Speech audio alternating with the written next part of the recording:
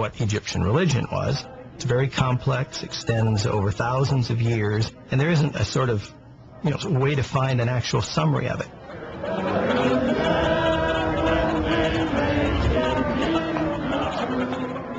Within the walls of the old city of Jerusalem, the Church of the Holy Sepulchre was built by Emperor Constantine over the site of a pagan temple.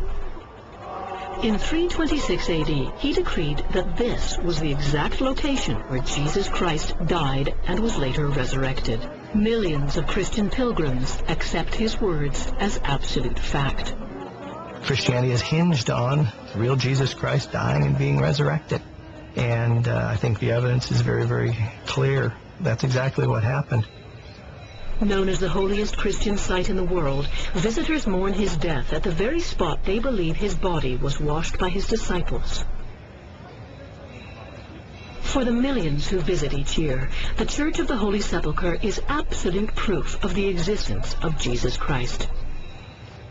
The evidence is incontrovertible that Jesus existed historically. Jesus of Nazareth was a person who lived and walked the dusty roads of Palestine and was crucified under Pontius Pilate.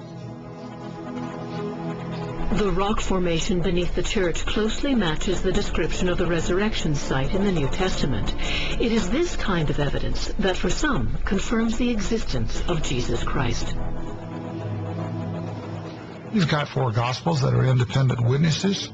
All of them are written before the end of the 1st century. That's not really debated by scholars. No one really knows who wrote the Gospels, although they were attributed to disciples Matthew, Mark, Luke, and John. But they remain the heart of Christian theology. You have different gospel accounts, but they agree on the core of a human being, Jesus Christ. And then there is external evidence in, for example, Roman historians and other places that cite and accept that there was this figure.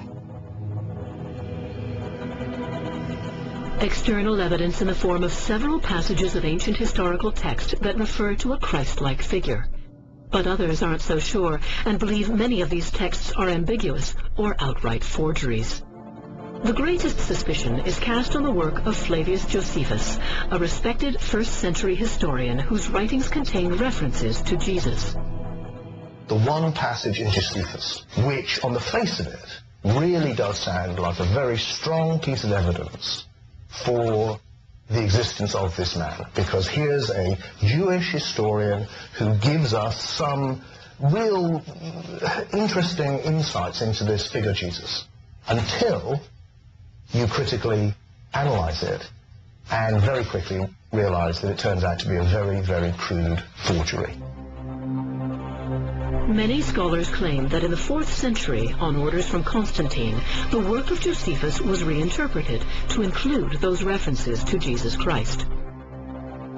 The man assumed to have altered the text was Bishop Eusebius, a powerful figure in Constantine's court. It was just a time of great fraud.